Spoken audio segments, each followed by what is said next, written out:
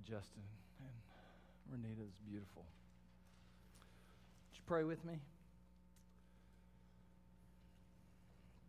Father, my challenge right now is to surrender to you. And God, you know that's hard right now at this moment. And I pray that you would help me to be faithful to you and to speak the words that you want me to say and the congregation to hear. I pray that I'd be true to your text and that I'd be open to your spirit.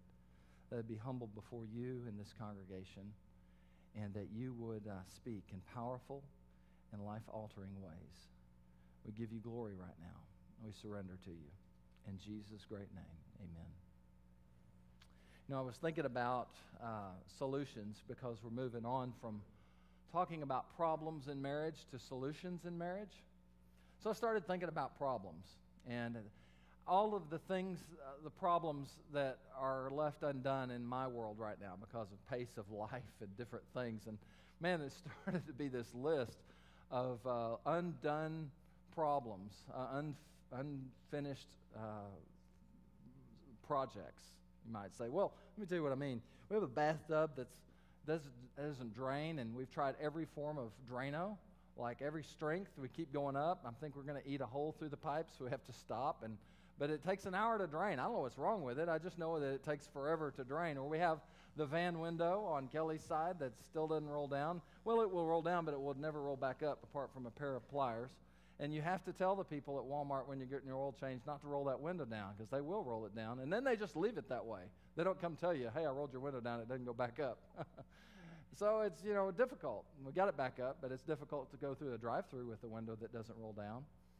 There's all kind of things like that. There's the air conditioner. They all seem to be car-related, doesn't it? There's the air conditioner dial in my truck that seems to be stuck on defrost and feet. So my feet are always hot or cold, and my windshield is usually clear. But sometimes I want the air blowing on me, and somebody told me what was wrong with that after the service. But I know the problems. I don't even know what's causing the problems in most of the. I have an idea that there's probably a toy in the drain of our bathtub somehow that might have got stuck down there. I don't know. But I don't know really what's wrong with any of the things that are wrong. I just know how they impact my life. I know that it's difficult to go through a drive-thru in Kelly's van. It's actually difficult to pick up the mail in Kelly's van. I know that it takes a long time that we have to plan and give forethought to 2 baths in a row in that upstairs bathroom. And we need to fix some things. But, sometimes you learn to live with the difficulty, even though it's a difficulty. And I think our marriages are sometimes like that. I think relationships are sometimes, we get used to a certain degree of unhealth, or we get used to it being, not hitting on all the cylinders, and it's just how we function. We just adopt the difficulty as normal. But I want you to know today that difficulty in marriage, while it may start that way, and while we may have pushback along the way, where there may be tension, it's not how it has to stay. There are solutions to the problems. We don't have to adopt bad communication. We don't have to adopt resentment. We don't have to adopt a lack of understanding or respect or love as normative in our marriages. My guess is a lot of married couples in here today know something's wrong, but they don't necessarily know what. They just know that things aren't quite right. It's not all working like we thought it would work. And today what we're going to do is we're going to look at the bottom line solution. And this is 2 parts, and next week's the last week of this series. And I thank you for your patience in this, especially if you're not married. And I hope that God has taken the information and the truth and applied it to relationships, because really, truly, all of these truths are applicable to friendships or work relationships or neighbors or families. Most all of this has very, very clear application, and this one for sure does. So we're talking about solutions. But today what we're going to do is talk about the bottom line solution, that if this part of the solution is not at work in our marriage, at least in one half, ideally in both, if this is not present, what we're talking about today, we can't move forward. There are more specific ideas of solutions in difficult marriages or marriages that want to go from good to great, but you can't move forward at all until at least one partner adopts this as their solution and their next step. As I said, at least, but ideally both. all right? Now, last week we said the fundamental problem in marriage is that husbands and wives have to battle against, we have to do battle against our desire or our tendency to resist God's plan and to revert to our default settings as people and as husbands and wives. And default settings means husbands tend to default to passivity, and wives tend to default to taking leadership. The exact opposite should be case. Actually, wives should never be passive, but husbands should take leadership. Wives should be actually anything but passive, but they should be willing to follow the husband's leadership. And that is so countercultural, it's almost scary to say in front of a group of people who could take it out of context and then use that as ammunition to say that I'm some archaic, caveman mentality person where I say, me, man, you, wife, follow me. And that's not at all what we're trying to communicate. In fact, as we talk about the different roles that God's Word clearly articulates should be in place in marriage, there is nothing about value. There's equality in our value before God. There's equality in our value in marriage. There are different roles and distinct ways to apply those roles, but equality is true. We've acknowledged that many times inherently women would have a better or maybe a more natural leadership ability, specifically in certain areas in marriage. That doesn't disqualify the husband from actually assuming the responsibility there, and for the wife to assume the responsibility to nurture home, to nurture family, and to follow the husband's leadership. Now, if it was that nice and neat, if it were that simple, we'd be done. But it's not that simple, is it? It's not that simple to work out the roles. It's not that simple to assign the roles and to adopt the roles and to figure it out. It's just not. In fact, when you get down to the core, it can be really messy and very complicated. So today, we have to do a very good job of saying, here's the foundational response to the problems that are inherent in our marriage. Okay? Your problems may be unique to you, but probably not. But I am going to tell you that the solution is not unique to you. This part is universal. And this part is universally being ignored. It is huge. So let's look at God's Word and answer the question, where do we start in returning to God's original design for marriage? I want you to turn to your Bibles to Ephesians chapter 5 and verse 21. We're going to look at one verse today and one verse alone. And it is the summation, as you're turning there, this is Paul's conclusion, or kind of a concluding statement, a transition statement, about how relationships should work in the Christian life. And he's talking about relationships in general or as a whole in a bigger picture than just marriage. But this is a transitional statement that he's going to take and apply specifically to marriage. Okay, so he gives these roles, and he gives in relationships in general, he talks about how that should look. And then in Ephesians 5 and verse 21, I'm going to read it out of two translations. And I want you to stand today. Please stand in the honor of reading God's Word. He is going to be very specific, and this is, think of summation and transition when we read this. And so he says in a New Living Translation, and further submit to one another out of reverence for Christ. And then in the New American Standard he says, and be subject to one another in the fear of Christ. Submit to one another, be subject to one another. Key phrases. Father, take your word and give us clarity. We do not want to assume anything, nor do we want to impose our will or our desires or our understanding over yours. We want to submit and be subject to your authority and to your wisdom and to your truth. Father, prevent me from saying anything that is out of bounds, out of line with the correct and true teaching of your word. I would never be so presumptuous to assume that I am that intelligent, but I am that desperate to depend upon the wisdom and leadership of your Spirit. I give you glory today, God, as we yield to your word. Speak to us. In Jesus' name, amen. Thank you. Go ahead and be seated.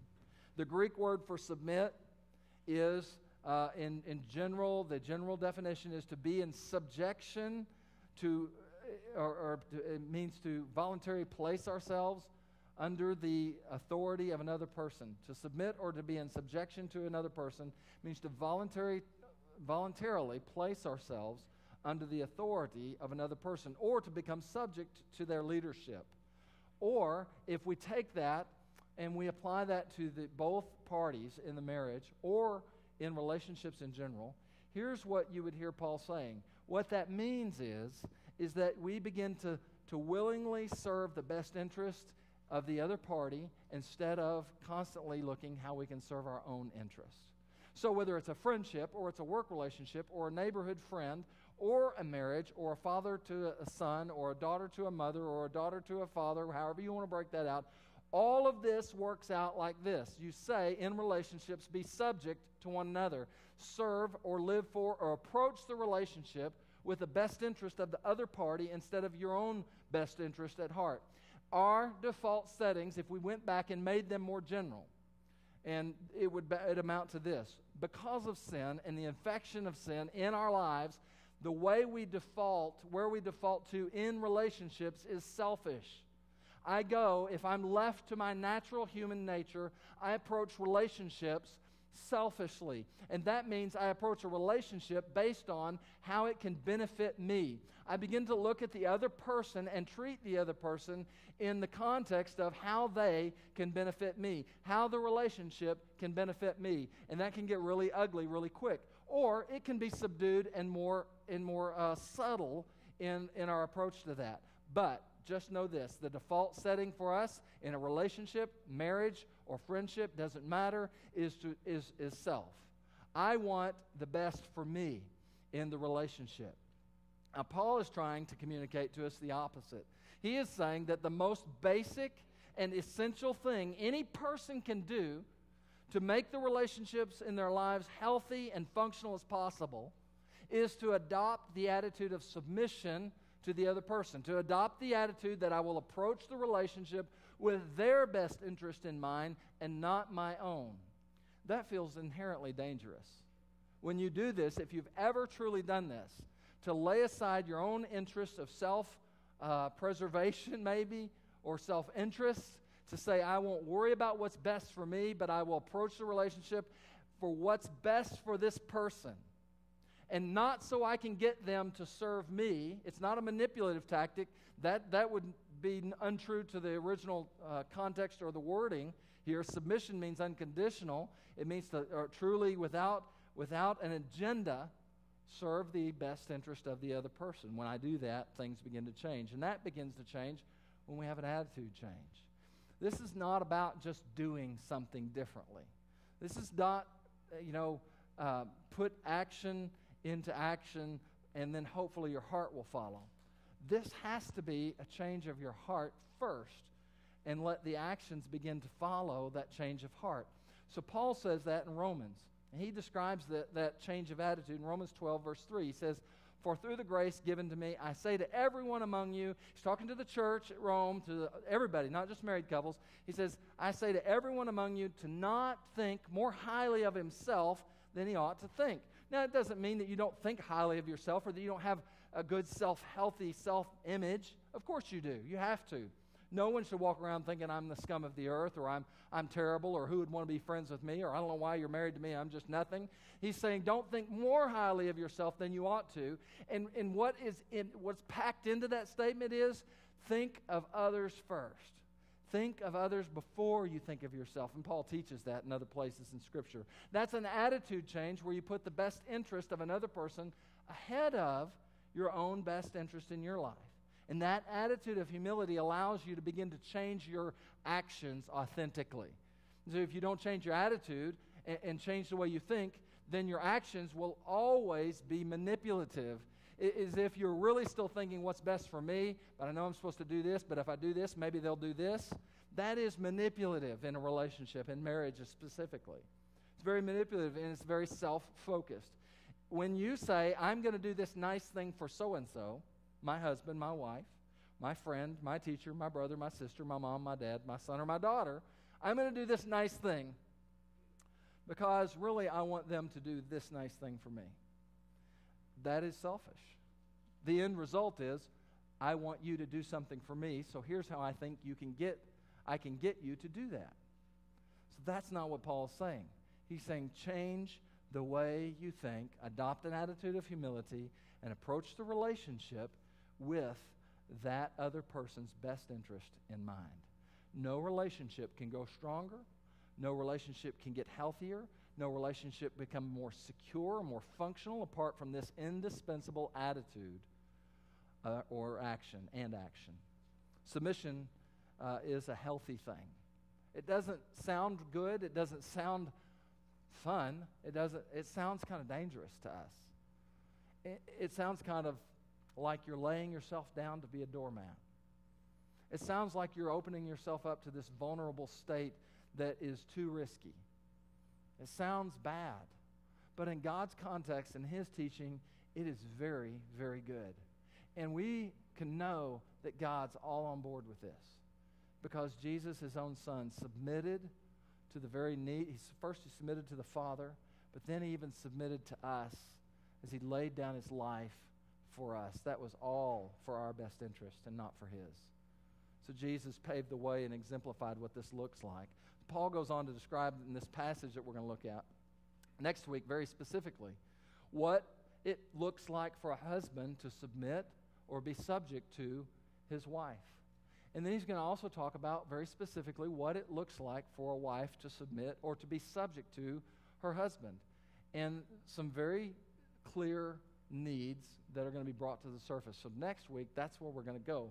This week, we have to lay the foundation of mutual submission, that it is a two-way street in an ideal world. I know that no one in here lives in the ideal world. I understand that. Some of you have talked to me through this week. You've been very honest and candid, and life is very messy, right? There is not an ideal situation or starting place in a relationship. You're just going to have to look at God's Word right now and say, all right, here is the problem. The problem is I don't naturally want to do what God wants me to do. That's not my default setting, so I have to choose to do that. And in order to choose to do that, I'm going to have to unconditionally surrender and submit to the best interest of my spouse, to the best interest without a manipulative agenda, without condition. I give myself to live for the best interest of my spouse. So Paul is talking about the fact that submission is a two-way street, but it looks different for the husband than for the wife. Now, let's talk about application. Let's talk about where does this meet us today? What in the world do I do? Because so many of you are going to say, all right, we know the problem. We know that we're supposed to submit to one another and live for the... What does that look like in my life? How do I do that? What is my expectations? How do I get that ball rolling in my life? That sounds like such a huge chunk. And the first thing I want to tell you is that you have to realize that you are in the vast majority, if you're sitting here today saying, I'm not really doing this. I'm not really approaching my spouse in unconditional concern for their best interest. A lot of what I do is for what I can get out of the relationship, not what I can put into the relationship. I'm telling you that that is a very broad, very common reality in our relationships. And again, not just marriage. Okay? So it's okay. I just want us to feel okay to be honest about where we're at so that we can be honest about what we need to do personally. So here's the deal. Get this in your mind. God's antidote for the default settings. When I say default settings, oftentimes it sounds like we're hopeless. Like, well, this is just what we do. This is where we default to.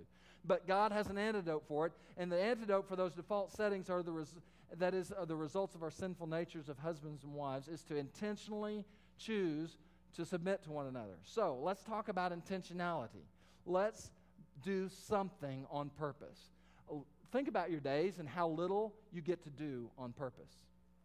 All right? You may choose to brush your teeth on purpose, and you may choose to eat breakfast. You may choose to drive to work. But think about all of the span of time in between the intentional choices that you make, the things life's just coming at you.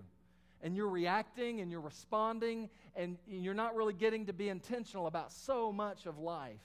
Whether it's an email that comes your way, whether it's a phone call, whether it's an illness, whether it's a relationship that falls apart, whether it's a financial problem that you didn't foresee. Man, so much of what happens to us we're not intentional about, and we don't even get to be intentional about a lot of it.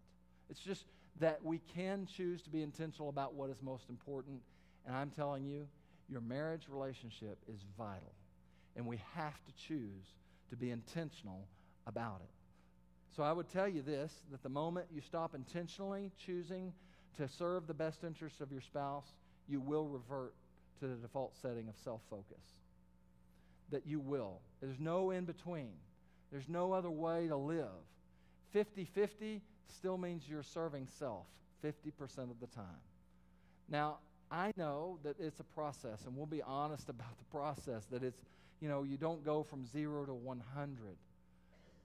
But the moment you stop choosing to serve the best interest, you will start of your spouse, you will start choosing to serve your own best interest. The moment you do choose to serve the best interest of your spouse, you will crucify the flesh, you'll put it aside, you'll die to self, and you'll begin to live for the best interest of your spouse. And that is an amazing, amazing transformation in life. Now, for the wife, our default that we said is to tend to step in front of husbands and take the leadership. That happened in the garden. And yes, it is very apparent that Adam had gone passive long before that. Eve did not elbow her way to the front, okay? Adam was not fighting for leadership. Eve simply assumed a vacant role. It appears with all that the Scripture says that Eve stepped into a vacancy. And that happens a lot. And part of me honestly wants to say, well, of course. Somebody's got to take the leadership. Okay? The problem becomes when they step into the vacancy and then insist on staying there and won't let this husband assume leadership or resist it is a better way to say. So I don't know any wives. I've actually never met a single wife who says, I don't want my husband to lead me. I've not met, especially when that husband is in a healthy relationship with God and has been in a healthy relationship with his family. That's very seldom said. But what happens is that that feels natural, it feels safe, it feels secure, that you're making decisions, and then the husband feels like, this is okay. Things are clicking. I like this. But we have passive and leader reversed, and it does harm. Now, for husbands, here's what happens, is that whether we get overwhelmed or whether we just get insecure or whether we just get confused, I don't know why, but we just want to sometimes sit down and take the back seat and let what happens, and we create this vacuum of leadership. And God has made it so in a wife and a woman that's not acceptable to not have leadership. It's not, and it shouldn't be that way. But when we sit back and take the back seat, oftentimes that it'll be filled and should be filled, quite honestly. What's wrong is when we realize it, we just sit there and say, oh, yeah, God said that, but maybe you're right. Or we just don't say anything. Maybe we're just tuned out into our own world. And what husbands do is we go to our man cave and we stay there. And a man cave is a good place if you use it to restore, if you use it to process, if you use it to re-energize. But when you go into your man cave, whether it's a literal place or more of a mental checking out, when you go there and stay passive, then that's tragic. And then we shouldn't be surprised when we step back out of the cave, so to speak, and I'm not talking hours, I'm talking lifestyle. We step back out of that man cave and we find somebody else in the driver's seat. Why would we be surprised? Now, those are idealistic. Those are simple statements that don't necessarily fit perfectly into our worlds. I know that, okay? So let's use them for what they are as reference points and generalities. All right, so what do we do and when we say, all right, I want to submit to the best interest of my spouse, I want my spouse to be able to do that the same, but what do we do when I feel like this is going to be unilateral? What do you do then when you say, Pastor, you're preaching to me, okay, and I'm willing, but my wife, she's not going to do it. My husband, he's not there yet. What do you do when you have one party ready to submit and the other party not ready and maybe not even looking like they're close? What do you do then, Pastor? Because this mutual submission thing, that sounds great. I wish we could do it because I would love to surrender the best needs of my husband. I would love to live to the best interest of my wife. But I feel like the moment that I bow down to serve them and give them my all, I'm going to get kicked in the teeth. What do I do then? I'm going to tell you something. It's not easy to say, but that is a rough situation. Okay? I'm not saying there's no hope, but that's hard.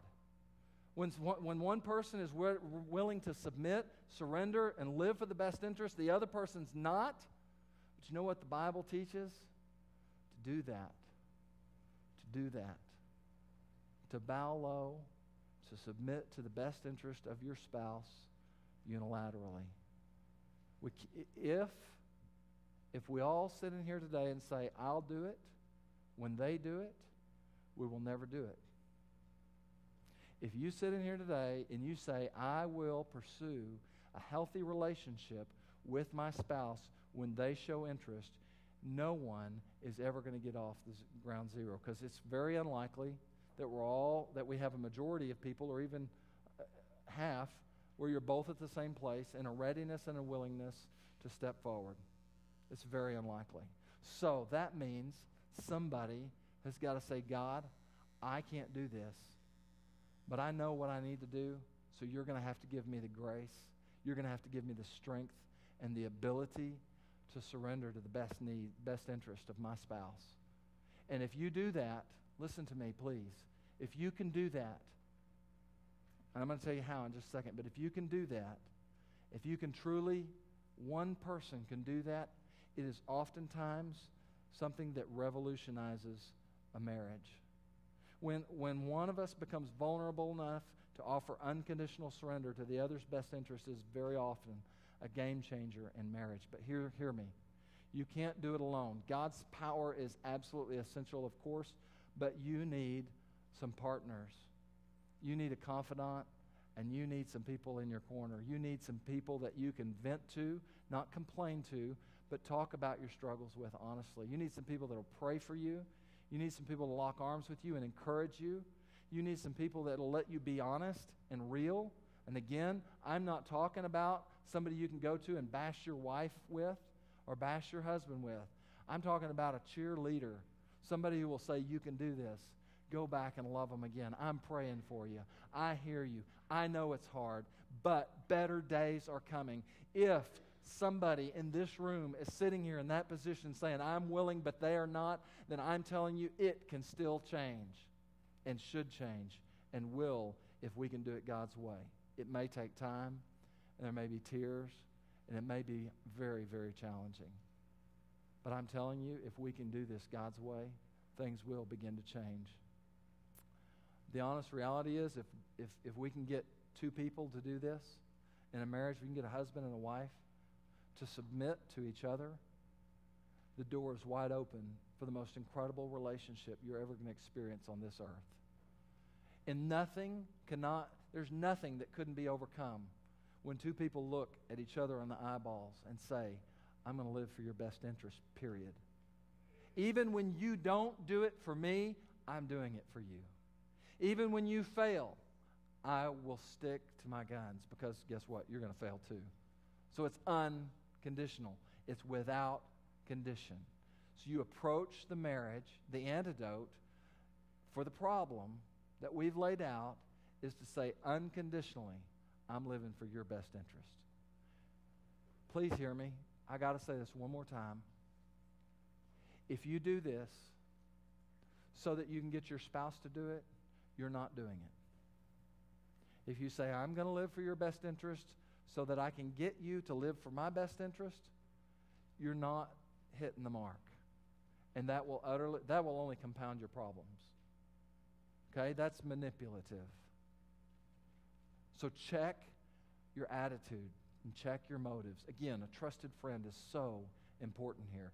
If you say, I don't have that level of trust with a friend right now, then I want to offer staff here, staff's wives, elders, deacons' wives, elders' wives, find a confidant, okay? Get in the corner with somebody. Let somebody check your motives. This is gut check time. There is not a nice, tidy solution to marriage problems. There's not. It is the most difficult thing to turn around, because selfishness is at the core of our problems, and selfishness is brutally resistant to change in my life. I don't know. I don't know about you. I will tell you that these are all things that I am applying in my own marriage. Not always consistently and not always perfectly. These are all things that my wife is applying in our marriage.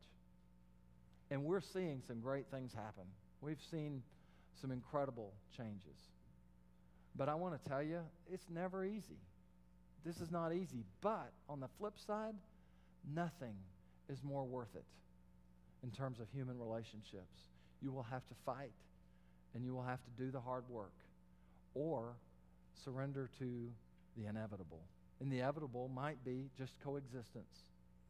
If you want that, then you can do that quite naturally.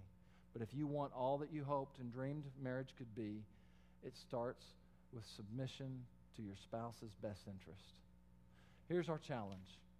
I want you to, without discussing this, don't tell anybody unless you got a buddy or a friend that you need to help you brainstorm the idea. But I want you to think of one thing you can do this week that would be a distinct change and a step toward serving the best interest of your spouse. One thing.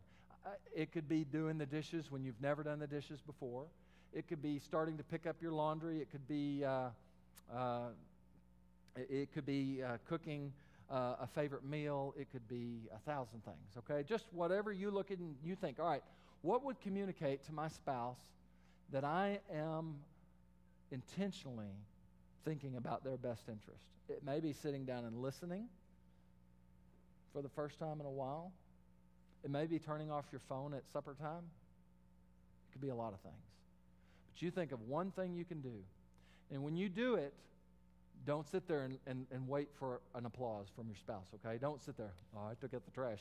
I'm going to sit at the table until they come back in, and they're going to say, you took out the trash, and I'm going to get points. And yay, and that is about you, okay?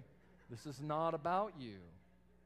If you're doing it for kudos from your spouse, you have not listened to me, and I'm going to go beat my head against the cinder block wall. This is not about you. This is about them. So you do it as covertly as you can possibly do it, because I want you to experience doing something without an agenda, without an expectation of it being reciprocated. Just do something for the best interest of your spouse. Now, if you notice when that's done, wonderful. But don't be surprised if your spouse doesn't notice it the first time, because it may be so unexpected that they just miss it. Okay? And don't go, If you go, and I'm not doing that again, guess who you were doing it for? You tell me. Self. If you do it, and you do it again, and you do it again, and you do it again, I promise, it'll begin to show. You do it because you love them and you want to serve them.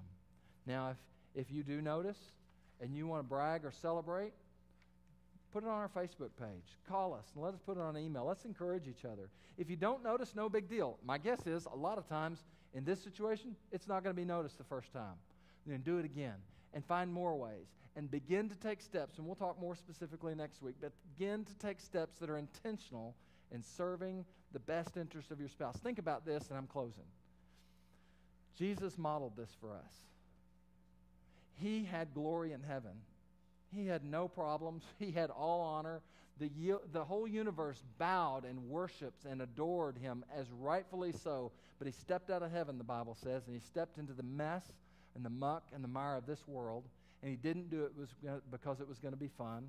He didn't do it because people were going to give him great accolades on this earth. He did it full well knowing that we were going to crucify him, spit on him, mock him, brutalize him, torture him. And he did that to serve your best interest. And your best interest was forgiveness of your sin. And he accomplished that.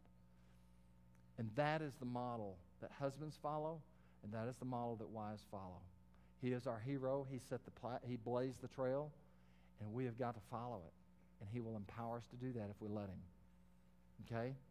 Listen. If you're not in a relationship with this King of Kings and Lord of Lords, the one who was the greatest model of selflessness, the one who gave everything so that he might have you, and we want to give you that message. And the message is turn away from your sinful, selfish nature and turn to place your faith in Jesus Christ, the Son of God. The Bible says if you do that, You can be born again. You can have a new life, a new start. And I'm going to ask you to do that. If you've never done that today, that you would turn away from sin and place your faith in Jesus. So I'm going to ask a couple people on the spot. Nate and Shauna, I know you got a kiddo, but will you stand over here at the cross, right over there? Can you do that for me? If you can't, tell me, because I really am putting you on the spot. And then Bill and Frida, can y'all stand at this one? Would that be possible? All right? Let's just do that. And then if you need somebody to pray with you in these moments, somebody just come alongside of you and just lift you up. And maybe somebody, if I think their little boy is so well behaved, he'll probably be just fine there. But if he starts running down the hallway, someone fetch him for him, all right? But if you just want somebody to pray with you, would you go over there during this time? We're going to sing in just a minute. I'm going to pray, but then we're going to sing a song called White Flag. And that is an anthem of surrender. And we're going to ask you to just stay seated and listen and reflect during the first part of that. And then we'll have you stand and respond during the last part, okay? But let's just go to God right now and give everything to Him. God, right now, your word, I think, is clear.